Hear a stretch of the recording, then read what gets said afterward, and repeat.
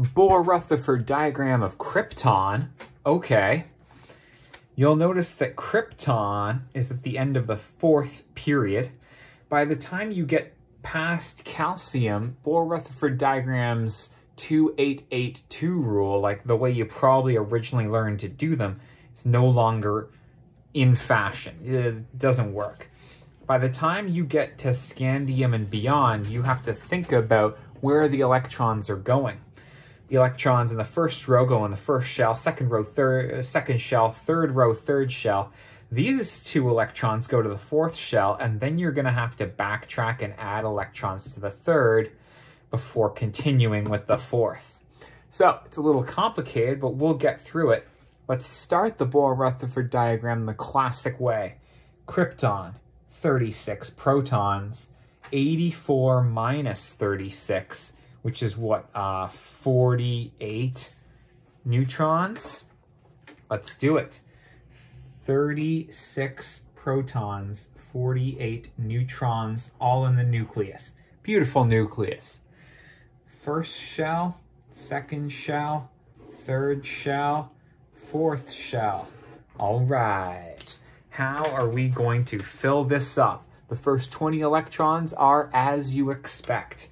2 in the first shell, 8 in the second. That's all the second shell can hold. 8 in the third, and 2 in the 4th. That's 20 electrons. This is isoelectronic with calcium, but by the time you get there, you need to put the next 10 electrons into the 3rd shell. It's just the way it is. So 1, 2, 3, 4, 5, 6, 7, 8, 9, 10 extra electrons, all on the 3rd circle. That takes us all the way to here, but we need to get to Krypton. Krypton has 1, 2, 3, 4, 5, 6 extra electrons, and they go into the 4p. Well, 4p is the subshell. It's the 4th energy level. So I go to my 4th circle. 1, 2, 3, 4, 5, 6 extra electrons.